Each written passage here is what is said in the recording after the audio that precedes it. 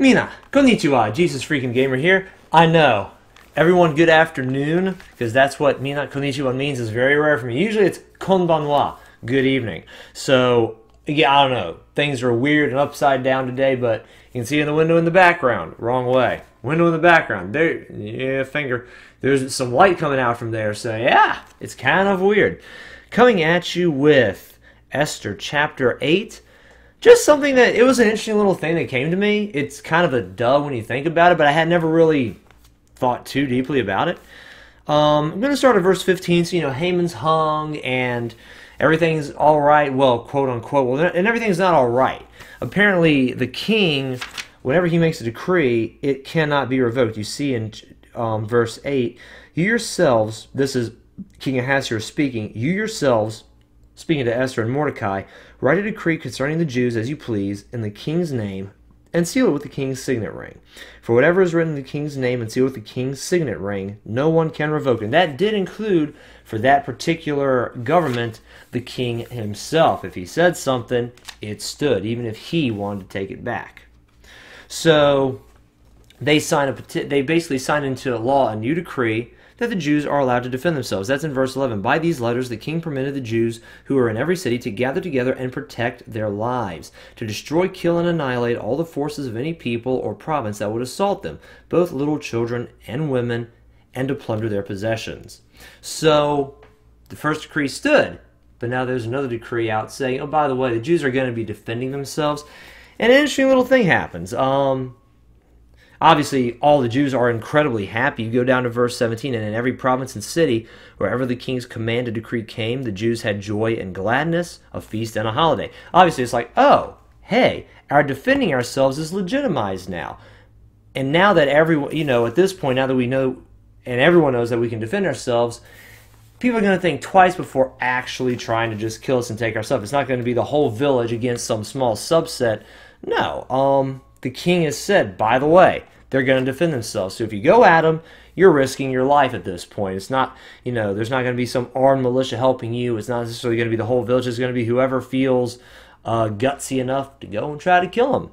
And that would dissuade many people, of course, from trying to kill them. But the interesting thing that happened at the end of verse 17, then many of the people of the land became Jews because fear of the Jews fell upon them. So you have people actually converting over to Judaism and worshiping the God of the Old Testament, or at least pretending to do so, just because, oh, whoa, the kings all of a sudden had a change of heart. And now that the Jews aren't being destroyed, now they're allowed to defend themselves. So it's not just going to be some one-sided slaughter. Maybe advantageous if we became Jews. It's just so funny because I read that and I thought to myself, the Bible is such a pro-Jewish book. I mean, that is, it's borderline propaganda. Now, a lot of non-Christians would say the whole Bible is propaganda.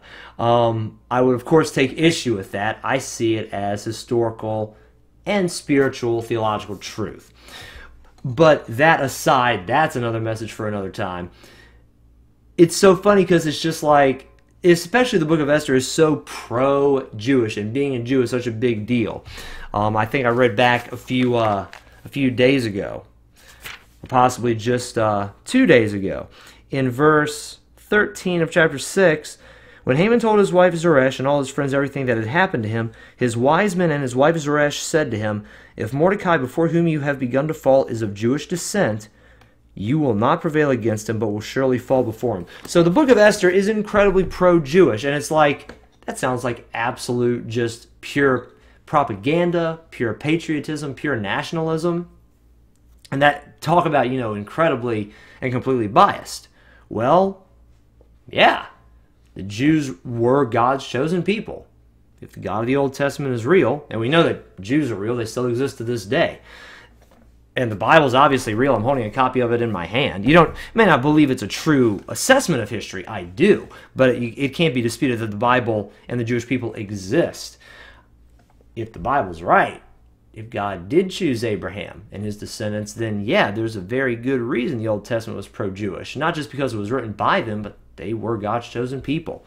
And Paul goes on to say in the book of Romans, I'll let y'all Google this part here. He goes on to say that there is, you know, what benefit is there to being born a Jew? Well, There's a lot of benefit, actually. I'm a Gentile. I'm not of Jewish descent, although I have been grafted into the vine of worshiping the one true God through my Lord and Savior, Jesus Christ. That's another Romans reference, grafting into the vine. You can Google that as well if you so desire. But yeah, I was just like, this book is incredibly pro-Jewish. Well, yeah, because they were God's chosen people. There was a reason to be pro-Jewish, especially in the Old Testament, when God's message and law was specifically to that people. I'm very, very thankful that we still have the Old Testament. I'm very thankful we can learn from the examples from it. And I'm very much more thankful that nowadays we can all have a chance to know God through God who came into this world as a Jew, the man Jesus Christ. Guys, thank you very much for watching this video. I love you, and God bless.